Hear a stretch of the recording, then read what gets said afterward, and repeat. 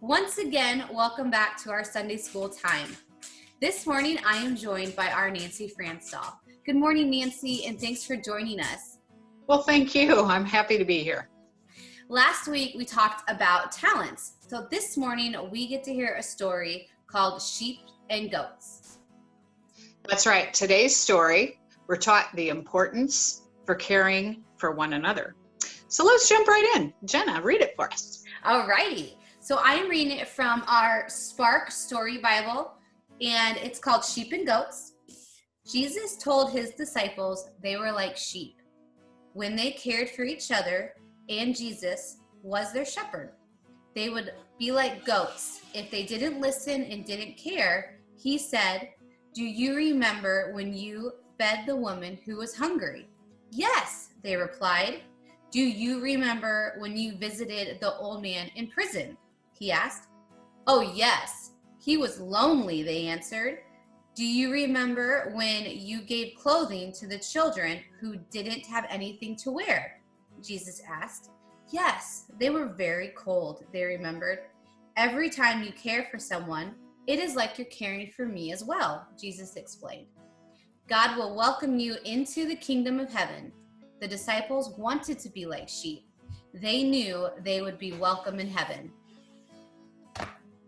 Thanks, Jenna. So this story comes at a perfect time considering we are getting so close to Christmas and Thanksgiving. And what a better time I think it is to remind us of how important it is to care for one another. Yeah, we as Christians are taught to love one another and to take care of one another.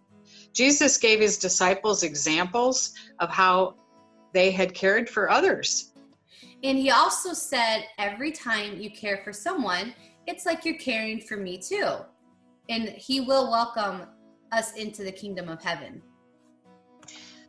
I've seen every single one of you helping others. It doesn't matter what your age is, you can care for someone else.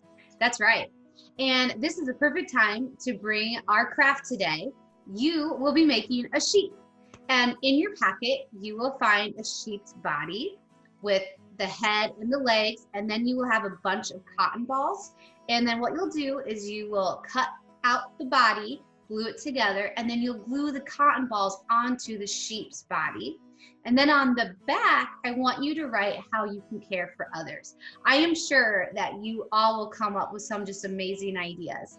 And please put your sheep up, and throughout this holiday season, try and do the thing that you put on the back of how you're going to care. Try and do that at least once a week for someone in your family or for a complete stranger. That's a fun idea. Well, we hope you enjoy creating yours. Our time has come to an end already. And since you talked about talents last week, I would like to use one of my talents at the end of our time together. And instead of a prayer, I was going to do a song that I wrote based on Romans 10 from the Bible. So I have my guitar handy. I can't wait to hear it. Thank you for asking me to do this, Jenna. It's called Confess, Believe, and Share.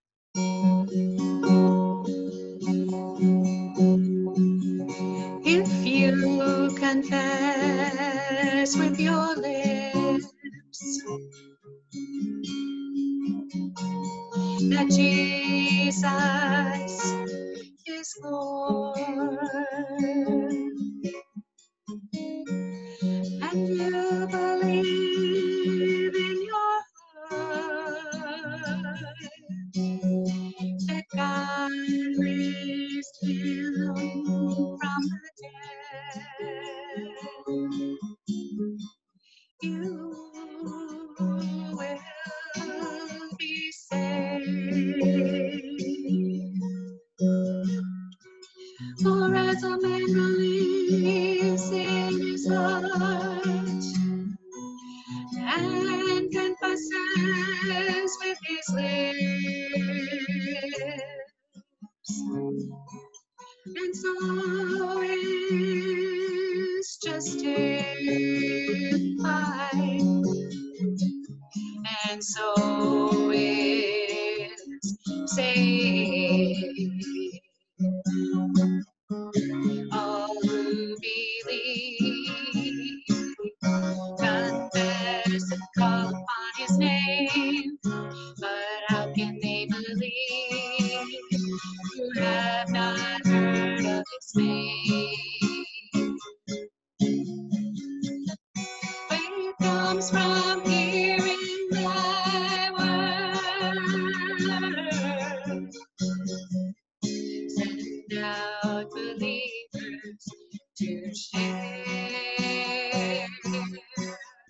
until all have heard.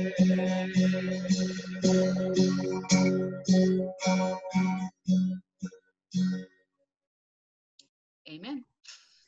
Thank you, Nancy. That was beautiful. You have been given such a wonderful talent, and I love that you share it with us. And I know I can speak for all of us when I say we love hearing you sing. So thank you so much. Thank you. Making me blush. Good. Thank you very much. It was fun to be asked, and it was fun to share. Good. Well, thanks for joining me, Nancy, and I hope that I can get you to join me again sometime soon on these videos. I would love to. Thank you. And I hope that we can see all of you again next week. You guys have a great rest of your week.